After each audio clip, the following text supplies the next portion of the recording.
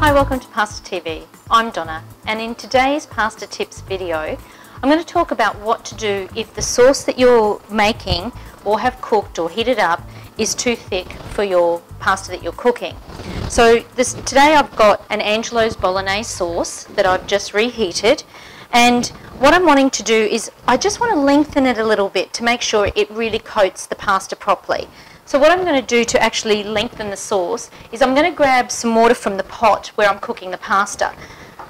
And what I'm going to do is I'm just going to keep it to the side, get to about half a cup to 3/4 of a cup, and then I'm going to add that to the sauce and lengthen it. Now, if you add too much of the water, don't worry, the pasta will actually soak it up. So don't worry if there's a bit too much water.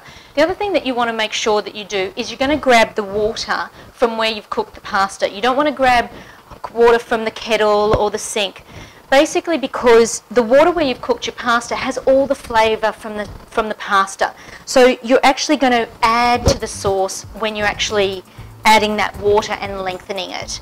So I hope this tip has really helped you in solving any of the sauce issues you might have with your pasta. Thank you so much for joining me on PastaTV.